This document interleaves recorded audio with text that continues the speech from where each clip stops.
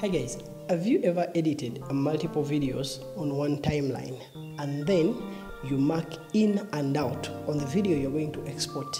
Then you go into the export tab, but at the end of the day when you export the video and it comes out, it has all the videos, all the multiple videos you have edited, all you have placed on one timeline, and you ask yourself what is happening.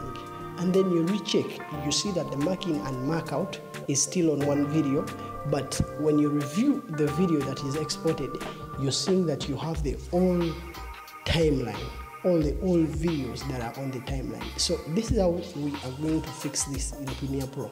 I faced this challenge yesterday and I felt that there are so many people who are facing the same challenge, and I feel this video would help you solve this same problem in Premiere Pro. So the first thing you're going to do after you editing your videos and then you have decided to mark in and mark out on that one video you want to export, you're going to go into the export tab, close to the video area or the video preview area.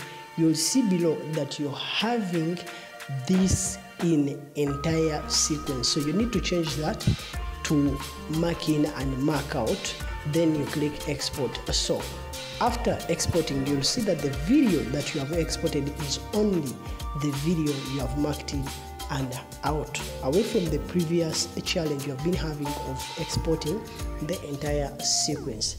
My name is Pius. Don't forget to like and subscribe to this channel if this video has been useful to you. But also let me know what do you think in the comment section, or if you have any challenge in Premiere Pro that you would like me to tackle, please let me know in the comment section.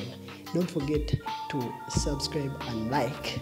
I'll see you in the next video. Peace.